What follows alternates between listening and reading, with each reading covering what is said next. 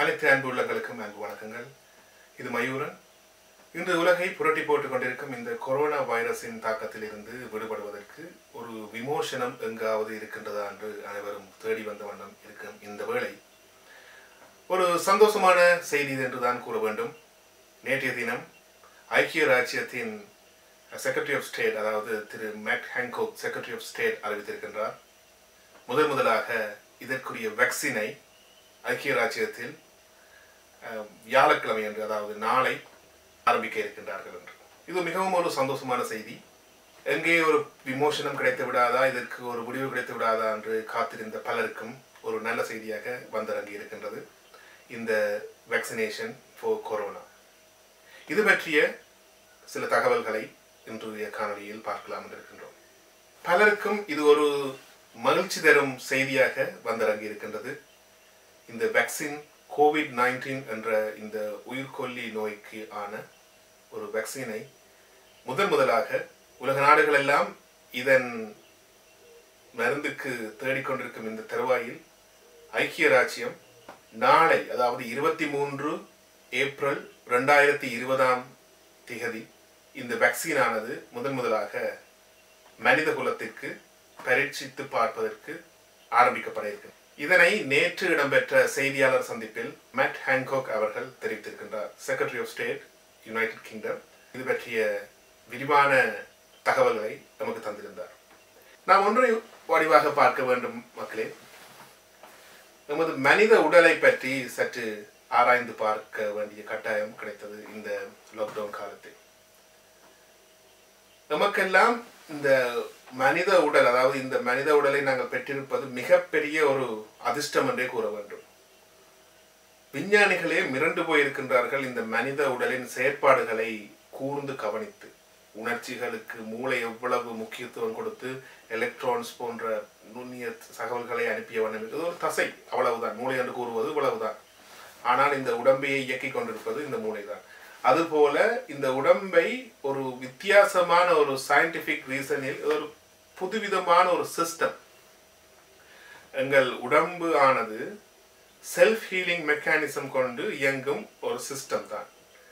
நீங்கள் வடிவாக பார்த்தீர்களானால் நீங்களாக இந்த உடம்புக்கு ஒரு தீங்கும் செய்யாவிடில் இந்த உடம்பு தனது நாளாந்த நடவடிக்கைகளை சரியான விதத்தில் செய்து கொண்டே இருக்கும். உதாரணமாக, அதிகளவு மன அழுத்தத்தை நீங்கள் கொடுக்காவிடில், அதிகளவு மதுபாவனையை இந்த உடம்புக்கு நீங்கள் கொடுக்காவிடில், அதிகளவு புகைப்பிடித்தலை இந்த உடம்புக்கு கொடுக்காவிடில் இந்த உடம்புக்கு மிக அதிகளவான ஒரு பிரச்சனைகளும் வந்துவிடப் போவதில்லை. எல்லாம் அதற்குரிய தொழிற்பாடுகளை செய்த வண்ணமே இருக்கின்றது. எனவே இந்த எங்கள் உடம்புக்கு எப்படி ஒரு கிருமி தொற்று வந்து அந்த உடம்பு எப்படி அதை காக்கின்றது என்றது ஒரு மிகவும் ஒரு வியப்பான விடயமாக இருந்தது. இது எமது உடம்பின் தொழிற்பாட்டினை பற்றி நான் சற்று ஆழமாக நாங்கள் இது ஒரு வைத்தியர்களுக்கு தெரிந்திருக்கும். சாதாரணமான மக்களுக்கு நாங்கள் இவ்வளவு உள்ளுக்குள் போய் பார்த்திருக்க மாட்டோம் எவ்வாறு இந்த தொழிற்பாடுகள் நடைபெறுகின்றன என்று.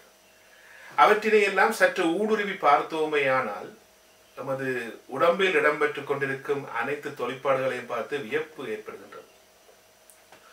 உதாரணமாக வைத்துக் கொள்வோம், நமக்கு ஒரு தொற்று, அதாவது ஒரு நமது உடம்பில் இல்லாத ஒன்று நமக்கு வருகின்றது என்றால், அதாவது ஒரு கிருமியாக இருக்கலாம் அல்லது ஒரு பாக்டீரியாவாக இருக்கலாம், ஏதாவது ஒன்று நமக்கு கொண்டு வருகிறது என்றால் எங்களோட உடம்பு அதுக்குரிய எதிர்ப்பாற்றலை உடனே காட்ட தொடங்கி இருக்கும். நீங்க வடிவாக அவதானித்து பாருங்கள். உடனே உங்களுக்கு ஒரு காய்ச்சல் வரும். இப்ப காய்ச்சல் வந்தா முந்தி நாங்கள் என்ன நினைத்தோம், எங்களுக்கு சோமிலியாகும் என்று. அங்க என்ன உண்மையா நடைபெறுகின்றது என்றால், காய்ச்சல் காயும் பொழுது உங்களோட உடல் வெப்பநிலையை அதிகரிக்கின்றது. என்ன நடக்குது, உங்களுக்குள்ளே ஒரு புதுவிதமான ஒரு கிருமியோ வைரஸோ ஏதோ வந்துட்டுது. ஓகே, இதை அட்டாக் பண்றதுக்கு எங்களோட உடல்நிலையை வெப்பநிலத்தை கூட்டுவோம், நமது உடல் வெப்பநிலையை கூட்டுவோம் என்று ஒரு படிமுறை தான் அந்த காய்ச்சல். அநேகமானவர்களுக்கு அந்த காய்ச்சல் மாறியதும் அந்த கிருமி தொற்று இல்லாமல் போய்விடும். இது ஒரு வகையான மெக்கானிசம். பலருக்கு இருமல் வந்திருக்கும். இருமல், நாங்கள் தும்மல் போன்றவை வருவது இதுவும் நம்மை பாதுகாப்பதற்கு நடைபெறும் இன்னொரு டிஃபென்ஸ் மெக்கானிசம் தான். உங்கள் மூச்சு சம்பந்தமான மூச்சு வழியில் ஏதாவது தொற்றுகளோ அல்லது கிருமிகளோ சென்றிருந்தால் தும்மல் மூலமாகவும் அல்லது இருமல் மூலமாகவும் அவற்றினை லங்ஸில் இருந்தோ நாசி துவாரங்களிலிருந்தோ அவற்றினை வெளியேற்றுவதன் தொழிற்பாடுதான் இந்த இருமல் தும்மல் போன்ற நிகழ்வுகள். இவற்றை நாங்கள் உற்று கவனிப்பதில்லை. ஏதோ சோமில்லையாம் இருமல் வருது தும்மல் வருது என்று இருந்திருப்போம். ஸோ இவ்வாறு ஒவ்வொன்றுக்கும் உங்களுக்கு ஒரு காயம் வந்ததுண்டா என்ன நடக்குது, அப்படியே அதை சுற்றி நீர் கோக்குற மாதிரி ஒரு கோத்து, அதுக்கு பிறகு அதற்கு மேலாக ஒரு படை ஒன்று வந்து தோல் வந்து அதுக்கு மேலே ஒரு கவரிங் நம்ம செய்யும். அந்த கவரிங் வந்து வெளியில் இருக்கிற தூசுகள் உள்ளுக்கு போகாமல் இருப்பதற்காக. நீங்கள் அதை நோண்டி விட்டீங்கன்னா திருப்பி அதில் இருந்து ரத்தம் பெற வாய்ப்பு இருக்கிறது. அப்போ நாங்கள் என்ன செய்வோம், இது வந்து செல்ஃப் ஹீலிங்காக தான் எங்களோட உடம்புல இருக்கிற அனைத்தும் மாறிக்கொண்டு வந்திருக்கின்றது. இப்போ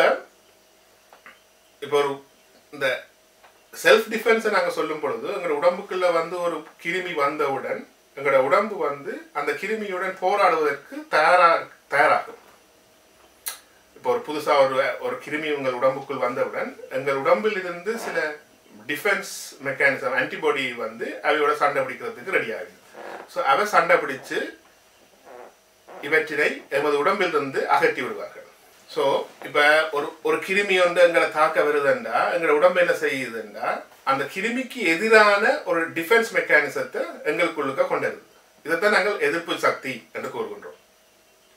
ஸோ அப்படி அந்த எதிர்ப்பு சக்தி எங்கள் உடம்பு டெவலப் பண்ணினா அந்த கிருமி எங்களை ஒன்றுமே செய்து கொள்ளாது. ஆனால் குறிப்பாக இவ்வாறான COVID-19 இன்ஃப்ளூயன்ஸா போன்ற முதல் வந்த பல வருத்தங்களுக்கு எங்களோட உடம்பில் இருந்த எதிர்ப்பு சக்தி திறனானது அது புதுவிதமான ஒரு வைரஸ் என்றபடியா அதுக்குரிய எதிர்ப்பு சக்தி திறனை அது உருவாக்கவில்லை. இப்ப அதுதான் இந்த மக்கள் என்ன செய்கின்றார்கள். இப்ப நீங்கள் எல்லாம் நினைத்துக் கொண்டிருப்பீர்கள் வேக்சின் என்றா ஒரு மருந்து என்று சொல்லி. நானும் அவ்வாறுதான் முந்திருந்து யோசிச்சு வந்தேன். வேக்சின் என்று கூறுவது தடுப்பூசி. அந்த உடம்பில் உங்களுக்கு இன்னும் ஒரு கிருமியினை அவர்கள் செலுத்துகின்றார்கள். மிகவும் ஒரு முக்கியமான விடயத்தை நாங்கள் குறிப்பிடுகின்றோம். இப்போ நாங்கள் எடுத்துக்கொண்டிருப்போம் ஒரு வருத்தத்துக்கு வேக்சினேஷன், அதாவது தடுப்பூசி எடுத்துக்கொண்டால் அந்த வருத்தத்துக்கு மருந்து தான் எடுத்துக்கொண்டாங்க என்று. அங்குதான் ஒன்றை நாங்கள் வடிவாக உற்று நோக்க வேண்டும். எங்களுக்கு ஒரு வருத்தம் வருகுதென்றால் அந்த வருத்தத்துக்கு ஒட்டிய கிருமியினை அவர்கள் ஆராய்ச்சி செய்து பல படிமுறைகளாக பிரித்து அந்த கிருமியின் ஒரு தன்மையான செறிவு குறைந்த ஒரு கிருமியினை உங்கள் உடம்புக்கு செலுத்துகின்றார்கள். எனவே இது ஒரு புதுவிதமான ஒரு கிருமி உங்கள் உடம்புக்கு அந்த தடுப்பூசி மூலம் வந்தவுடன் உங்கள் உடம்புல இருக்கிற ஆன்டிபாடி ஒர்க் பண்ண தொடங்கும். இதை இந்த கிருமியை டார்கெட் பண்றதுக்கு அந்த டார்கெட் பண்ண தொடங்கின உடனே அந்த ஆன்டிபாடி வந்து இந்த கிருமிக்கு எகெயின்ஸ்டா ஒர்க் பண்ண தொடங்கின உடனே நீங்கள் எதிர்ப்பாற்றலை பெற்றுக்கொண்டீர்கள் அந்த கிருமி சார்ந்த கிருமிகளுக்கு. இதுதான் அடிப்படை.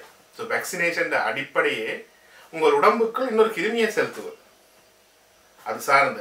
ஸோ இப்போ இந்த COVID-19க்கு எந்த விதமான கிருமியினை செலுத்துவது அது தப்பித்தவர் உயிராபத்தாக கூட வந்து முடிந்து விடலாம், பின்விளைவுகள் இருந்து விடலாம். ஸோ இதற்காகத்தான் இவ்வளவு நாடுகளும் இந்த உண்மையான இந்த வைரஸினை எடுத்து அதன் தன்மைகளை ஆராய்ந்து இதன் பக்க விளைவுகள் என்ன என்று படிமுறையாக தற்பொழுது 80 அமைப்புகள் இந்த வைரஸுக்குரிய தடுப்பு மருந்தினை கண்டுபிடித்த வண்ணம் இருக்கின்றார்கள் ஆராய்ச்சியில். ஸோ முதலாக ஐக்கிய ராச்சியத்தில் நாளை இதற்குரிய வைரஸ் வேக்சினேஷனை மனிதருக்கு டெஸ்ட் பண்ணுறதுக்கு கொடுக்கணும். ஸோ டெஸ்டிங் ப்ராசஸ் தான் நாளைக்கு நடக்க போகுது. ஐக்கிய ராச்சியத்தில் 2 மிகப்பெரிய அமைப்புகள் இந்த வேக்சினேஷன் கண்டுபிடிப்பதில் ஈடுபட்டவர்கள். முதலாவது ஆக்ஸ்போர்ட் யூனிவர்சிட்டி ஆக்ஸ்போர்ட் குழு என்று கூறுகிறார்கள். மற்றது வந்து லண்டன் இம்பீரியல் காலேஜும் யூனிவர்சிட்டி ஆஃப் சவுத்தர்னும் சேர்ந்து ஒரு தனி குழுவாக இந்த 2 குழு தான் இந்த வேக்சினேஷன் கண்டுபிடிப்பதற்கு இயங்கிக் கொண்டிருக்கும் குழுவானது. ஆக்ஸ்போர்ட் குழுவுக்கு தான் இந்த அனுமதி கிடைத்திருக்கின்றது. நாளை இந்த வேக்சினேஷனை மனிதர்களுக்கு அவர்கள் வழங்கலாம். அதற்குரிய என்ன ஒரு படிமுறை நீங்கள் எடுத்தவுடன் அதனை மக்களுக்கு நேரடியாக கொடுத்து விட முடியாது. ஏற்கனவே சிலவருக்கு அவர்களை டெஸ்ட் பண்ணி ட்ரை பண்ணி அது சரியாக வேலை செய்தா என்று ஆராய்ந்து பின்விளைவுகள் ஒன்றும் இல்லை என்று உறுதிப்படுத்திய பின்னர் தான் இதை அனைத்து மக்களுக்கும் கொடுக்கலாம். ஸோ இதற்கு 20 மில்லியன் பவுன்கள் வரை நேற்றைய தினம் ஐக்கிய ராச்சிய அரசு ஒதுக்கி இருக்கின்றது இந்த ஆக்ஸ்போர்ட் ஆராய்ச்சிக்காக. இந்த ஆக்ஸ்போர்ட் ஆராய்ச்சியினை தலைமையேற்று நடத்தி கொண்டிருப்பவர் பேராசிரியர் சாரா கில்பர்ட் அவர்கள். இவர்களுடைய ஆராய்ச்சிக்குத்தான் ஐக்கிய ராச்சியம் அனுமதி அளித்து நாளைய தினம், அதாவது 23 ஏப்ரல் 2020 முதலாக மனிதர்களுக்கு இந்த வேக்சினேஷன் கொடுப்பதற்கு என்று வெளியிட்டிருக்கின்றார்கள். இது ஒரு மிகவும் ஒரு நல்ல விடயம். இவ்வளவு காலமும் இதற்கு ஒரு முடிவு வராதா, எங்கே சென்று கொண்டிருக்கின்றோம், பாதை தெரியாமல் பயணித்துக் கொண்டிருந்தோம். எனவே இப்பொழுது நமக்கு புலப்பட்டு விட்டது, ஓகே, இந்த வைரஸுக்கு முதலில் நாங்கள் குறிப்பிட்டிருந்தோம் மருந்து என்று ஒன்றுமே இல்லை, தடுப்பூசி மட்டும்தான். அதாவது இந்த உயிர்கொல்லி நோயிலிருந்து நம்மை விடுவிப்பதற்கு தடுப்பூசி மட்டும்தான் ஒரே ஒரு வழி என்று குறிப்பிட்டிருந்தோம் நமது பழைய காணொலிகளில். எனவே அதற்குரிய நேரம் வந்தாயிற்று. மிகவும் மகிழ்ச்சியான செய்தி. ஐக்கிய ராச்சியத்தில் இதற்குரிய தடுப்பூசியினை நாளை மக்களுக்கு, அதாவது தெரிவு செய்யப்பட்ட மக்களுக்கு வழங்கப்பட இருக்கின்றது. அதன் பின்னர் இதன் நன்மை தீமைகளை கருத்தில் கொண்டு இந்த தடுப்பூசியானது மேலும் பல ஆராய்ச்சிகளுக்கு உட்படுத்தப்பட்டு அனைத்து மக்களுக்கும் இவர்கள் வழங்கலாம் என்று இருக்கின்றார்கள். எனவே இந்த தகவலுடன் உங்களிடமிருந்து விடைபெறுவது உங்கள் அன்பின் மயூரன். இன்னும் இணைந்திருங்கள். பல தகவல்களை உங்களுக்காக வழங்க காத்திருக்கின்றோம்.